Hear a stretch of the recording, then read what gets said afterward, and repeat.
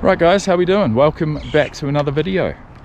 100 days, 100, the big hundo, 100, 100 days clean and sober from pornography, from watching porn, online porn. Started with pictures, actually. Started with pictures for me. That's all you could get. You know, the internet was so fucking slow, 5 kilobytes per second I think you could download. And so videos were just simply not an option. That was before the broadband days. That's how it all started with me, pictures. And then we went to video form, and then cell phones came out, and then you could get the internet on your cell phone, and then you could pick up your phone and wherever you like, wherever in the world you wanted, at whatever time, in the privacy of your own home, or your bedroom, or your bathroom, or the shower, or wherever you chose to do the deed, and you could access it. Just made it so much more accessible, so much easier, so much more insidious as an addiction. And for the last 100 days I have not engaged in it, and I feel good. I feel proud.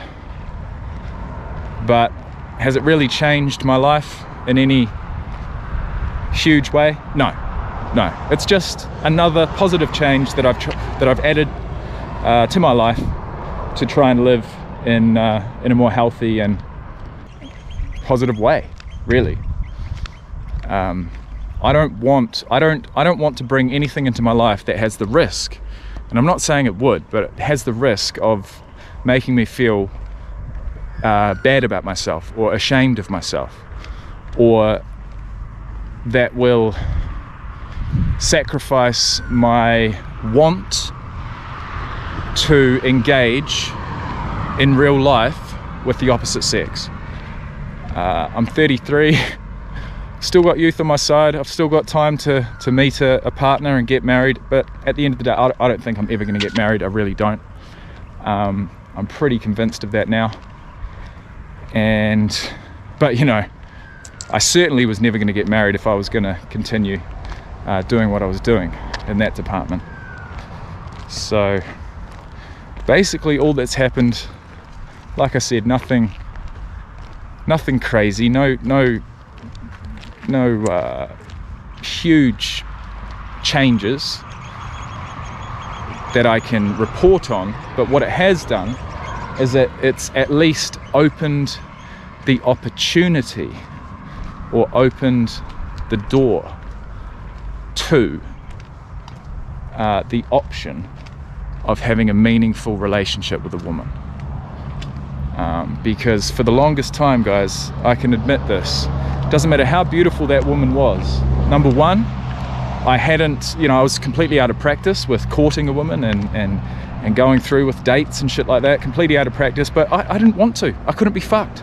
I'd rather just go home, look at my phone for 5 or 10 minutes, sometimes 30, I must admit, but I'd rather just go home and do that, because it's so much easier. So much easier.